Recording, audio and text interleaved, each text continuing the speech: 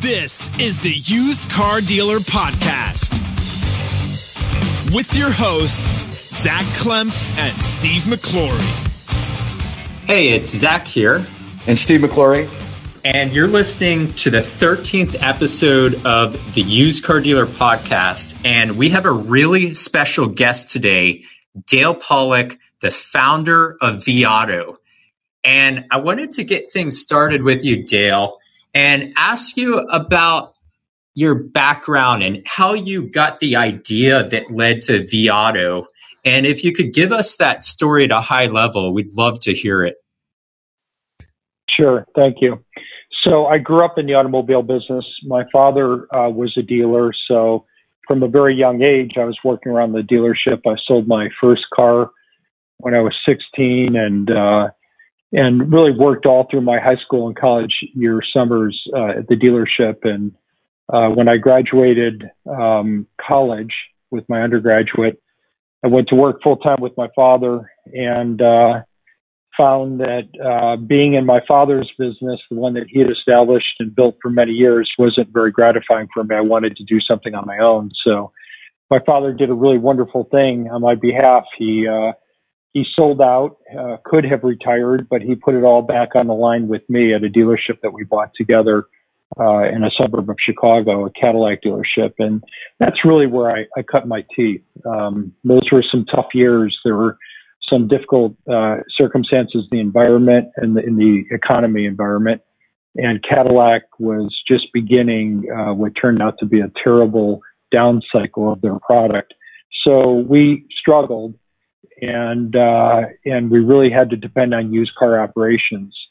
And one day my father came to me and he said, we need to cut back on the staff and I need you to run the used car operation. And at that time, I certainly knew how to sell cars, but I really didn't know anything about used car management. But the worst problem was that I had been and continue to suffer from a lifelong deterioration of my eyesight. And I said, Dad, I can't even see the cars very well, let alone manage them. And he said something to me that was very profound that would, many years later, chart the course of my professional life. And he says, you really don't need to see the cars. He said, what you need to understand is that it's all about the money. In fact, his exact words were, it's about the money, honey. And I said, well, what do you mean it's about the money? And he said, well, if you think about vehicles as an investment, what you really need to focus on is just getting in them right.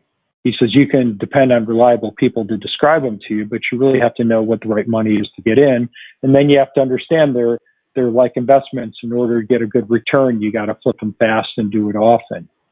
So he charted me with that economic construct to run the used car operation. And unbeknownst to me, and largely also dependent because I couldn't make visual assessments of the vehicles, I didn't have gut instincts about, how much it would sell for based on its looks. I ran that department very attuned to the financial side of the business. Well, fast forward the clock many years forward, and the internet came along, and it was eminently clear to me in the late 90s and early 2000s that the transparency that the internet was going to bring to the industry would cause everybody eventually to be very much attuned to vehicle values and prices.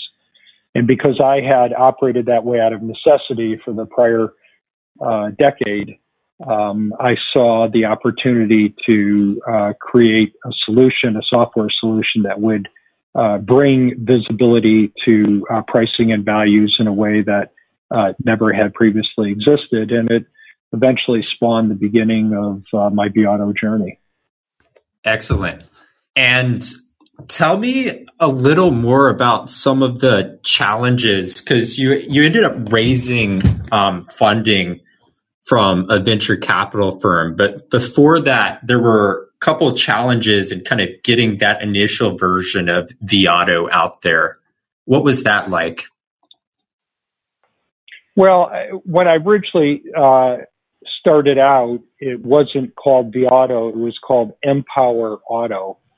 And the philosophy of Empower Auto, consistent with my financial perspective of the industry, wasn't about pricing vehicles. It was about buying them for the right amount of money. And what we did in Empower Auto is we essentially gave a score to a used car manager or buyer based on how much money they paid for the car. If they overpaid for the car, they got a lower score. If they bought it on the cheap, they got a higher score. And I quickly discovered that used car managers didn't want to be judged. And nor did they want to be judged, especially on something that they couldn't undo or couldn't change. And yet I knew that how right they owned the vehicle would ultimately have a lot to do with their success, their outcomes with the vehicle. But it proved to be very difficult for those reasons to get people to buy the software. And in fact, it offended them. So I found myself sitting with dealer after dealer, showing them based on what they paid for the vehicle and how they currently had it priced, how absurd it was. And I would use sites like AutoTrader and Cars.com as a reference to show them that they were just priced way over the money because they owned it for way over the money. And one day the thought actually occurred to me that, you know what, maybe instead of trying to get them to buy the car better, maybe I should start from the other end and get them to price the car better. And it was difficult for any used car manager to argue when I would show them that their vehicle was priced $4,000 higher than the average price of similar cars on the internet. They couldn't deny that. It wasn't my opinion versus their opinion. It was right there in front of their eyes. And equally as important, it was a decision, that pricing decision that they had originally made that was too high. It was a decision that they were capable of changing. So it was a significant pivot from coaching them initially on how to buy the car right to how to price it right, taking them from a decision that was my opinion versus their opinion to one that was indisputable. And it was taking them from a situation where it was a decision they'd already made that they couldn't change or undo to one that they could easily change or undo. So making that pivot fundamentally changed the trajectory of my software. And of course, I had to redevelop new software to be oriented towards pricing rather than buying. And the business really began to take off with that pivot.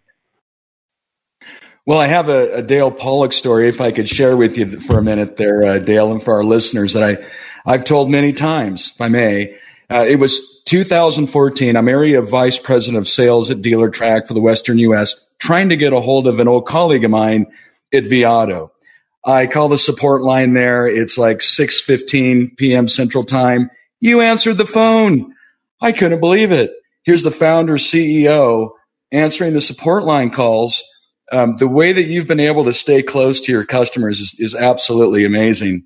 I don't know how you do it. And so many, I'll always refer to you as, Dale Pollack's a very close friend of mine. And I don't know how you do it, but very impressive. Well, thank you, Steve. And I still answer the phone. And on weekends and nights, when it rings too many times, it flips over to my phone. And I think that just comes from growing up in the dealership. When that telephone rings and no one's answering, you just pick it up. And the principles are no different here. And also, to tell you the truth, I've met a lot of interesting people answering that phone on weekends and at night. And I'm talking to them when they're in a moment of need and very often desperation. And, solving somebody's problem, particularly when they're in a great state of need, is a really wonderful way to build relationships. So I appreciate the fact that you recall that story, and it's very meaningful. Well, you really attract, dealers with your knowledge, and you're authentic. We did some things right, and we had some luck too, for sure. So Dale, let me ask you this. What keeps you going and continuing to innovate with VAuto, given all of the success that you've had in your entrepreneurial career? Yeah, this is a problem for me because it's just the way that I'm wired. And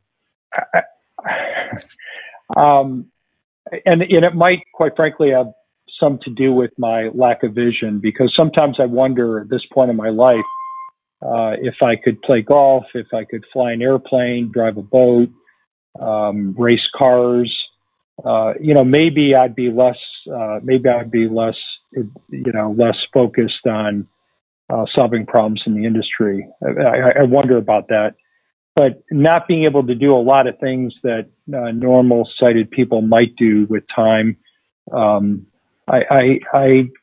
get my, I guess I get my energy fulfilled, or my fire, burns towards a direction of something that I can feel some fulfillment, some productivity and meaning from, and that's my work. So, it's a really big industry, and it's a really dynamic industry. A lot of stuff is changing, and those make for great problems. And I've grown up in the business. I have an innate feel for it, and I see the problems. And many of the problems are ones that I feel, or I see a path to solving. So it's just kind of what I do. It's how I'm built, and how I'm wired. And honestly, sometimes I wish I could wake up in the morning and not feel like I have to get out after it. It would be a nice feeling if I didn't, but it's just not who I am. So I guess that's the best answer I have for you. It's just, well, it probably feels good, is helping people get you out of bed for sure. Well, we're in August, used car inventory, all-time highs. You obviously see what's going on here in the marketplace. What kind of recommendations are you giving to dealers right now regarding the high prices of, acquiring inventory, from online auction to, purchasing vehicles directly from consumers? I can't remember a time in my 40-some years in the industry where I've had less certainty as to what the future holds. And I've seen some pretty significant macro events happen in the industry across those 40 years. But there's so much uncertainty right now that it's very difficult to be prescriptive.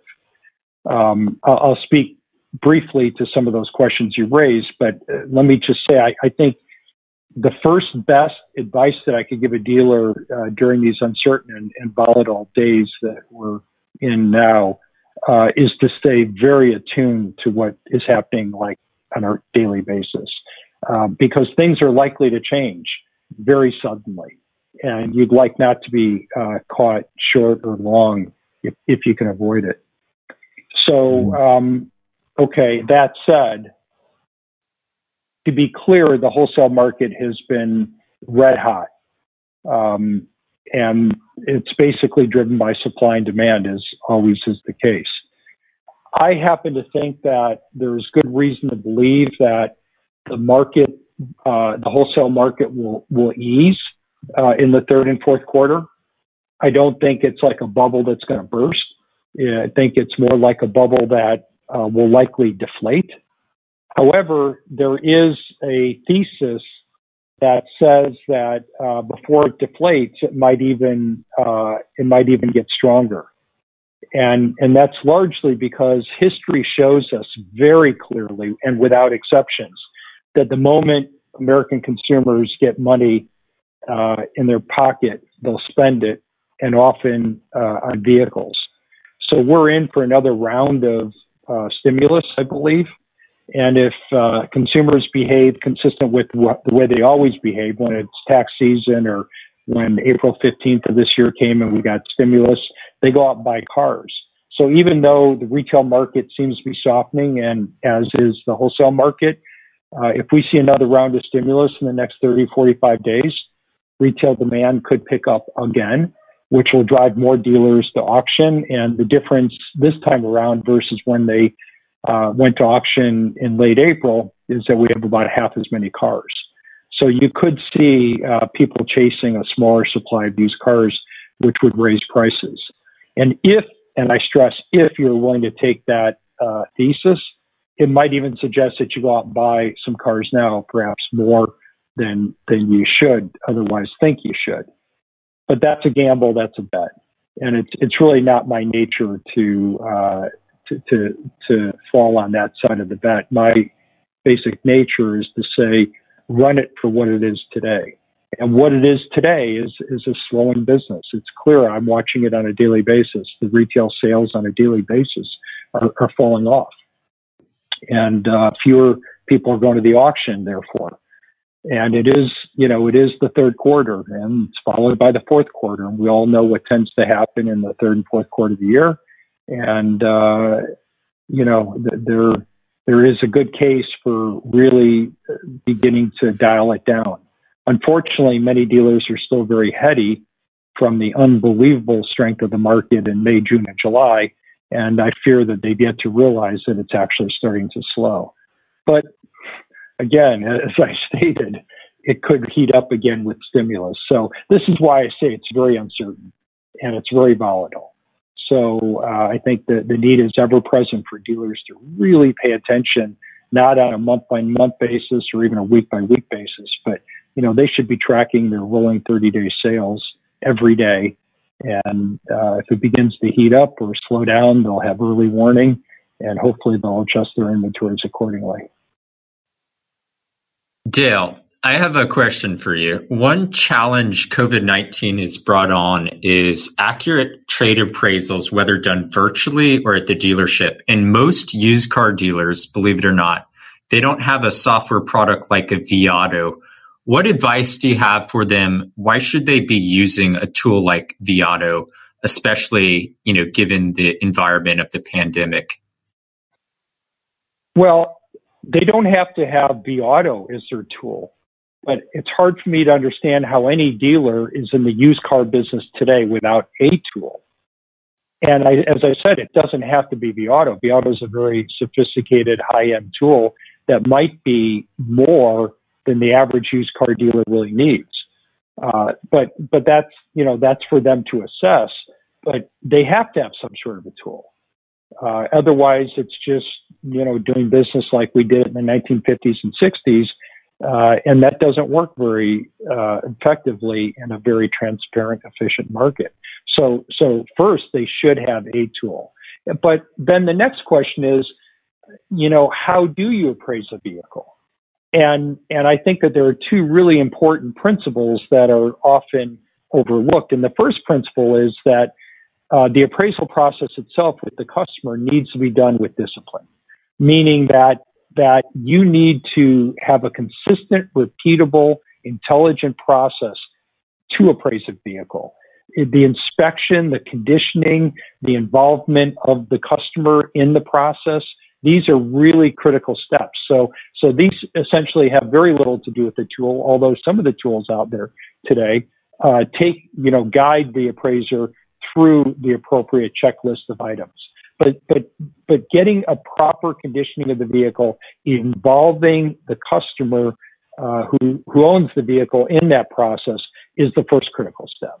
And then the second critical step or principle is, should you appraise the vehicle against the wholesale market value or the retail market value? Well, clearly, if your intention is to wholesale the vehicle, then I would appraise it against wholesale benchmarks. But if you're going to retail the vehicle, the best way to know how to get in a vehicle is to first know how to get out of the vehicle. And today, the tools that are out there today show you what is the price that likely it's going to take to sell the vehicle. And once you know what it's going to take to get out of the vehicle, back out, your minimum desired profit, back out your reconditioning expense or transportation expense, and derive the right amount to pay for the vehicle. So this is what I often refer to as the retail back approach. And if the vehicle is intended for retail, I would definitely recommend that the tool the dealer uses, the methodology that it incorporates, is the retail back for retail vehicles. Wholesale vehicles, appraise them against wholesale benchmarks.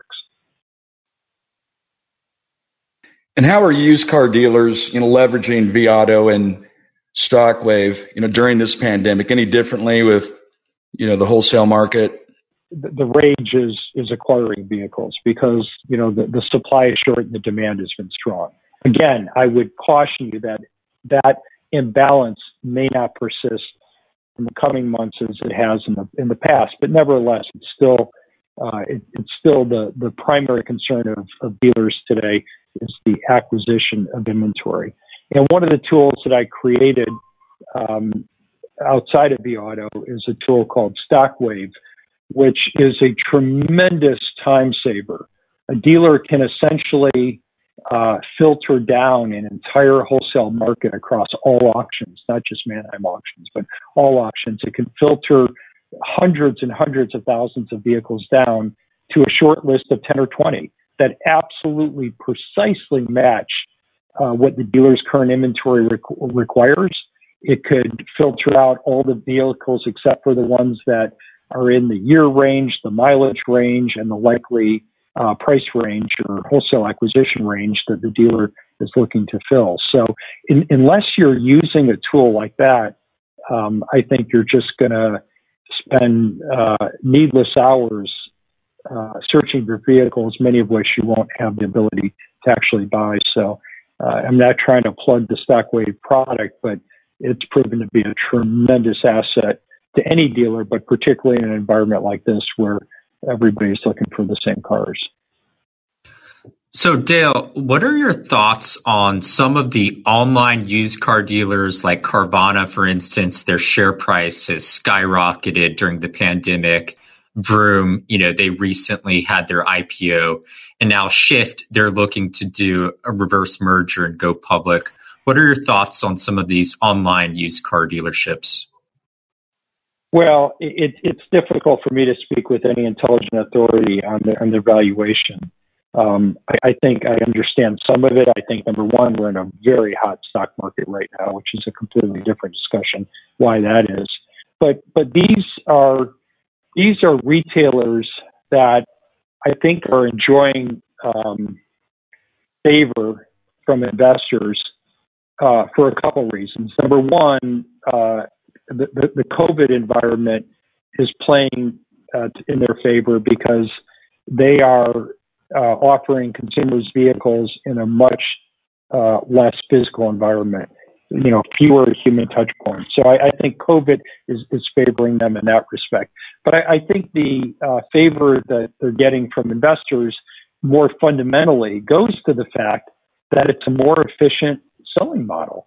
Because one of the things that we all know is that margins are being compressed. And that compression will continue. So eventually, all dealers are going to have to find a way to sell and deliver vehicles with lower cost. And if you really stop and think about it, the biggest costs that dealers have in the traditional car selling model are people and property. And if you think about the Carvanas of the world, they're selling vehicles on much less acreage because instead of expanding out, they're expanding up, and air is free. And they're doing it in a way that has many fewer required people.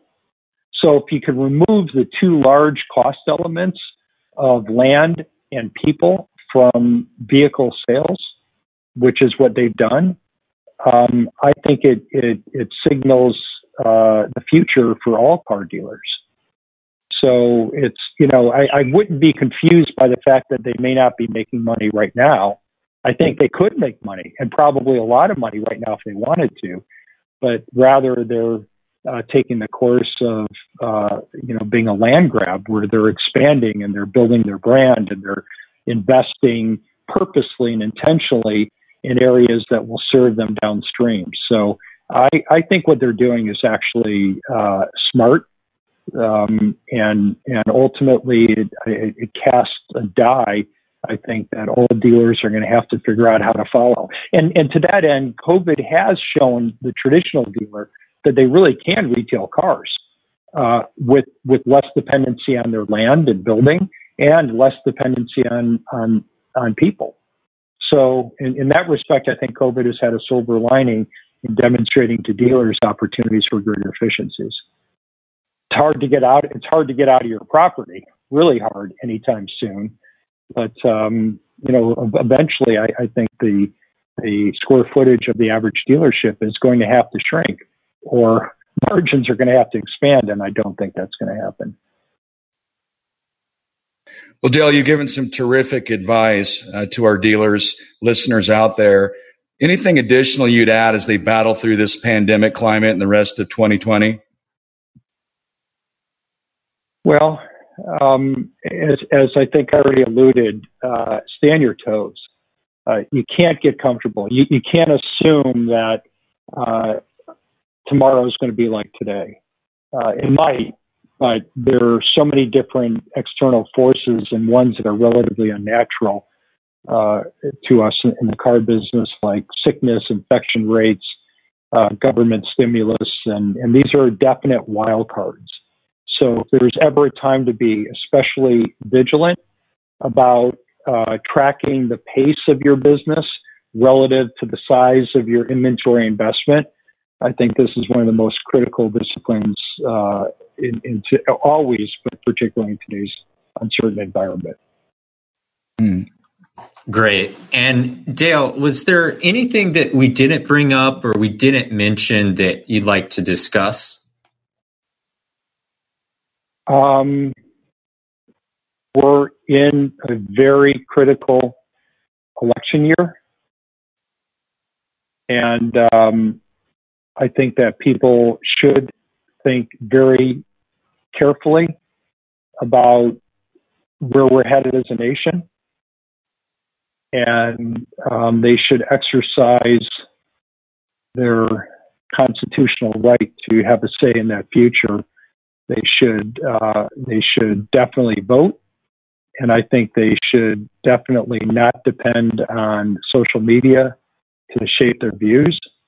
There are, contrary to what some would have you believe, I think there is very legitimate, responsible media out there that reflect legitimate, responsible views on both sides of the issues. But I think one of the disturbing things is what some would have you believe, that you can't or shouldn't depend on any media.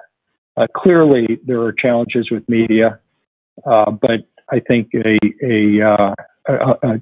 discerning, intelligent, discriminating mind can filter out the obvious from the legitimate, and really make informed decisions and vote.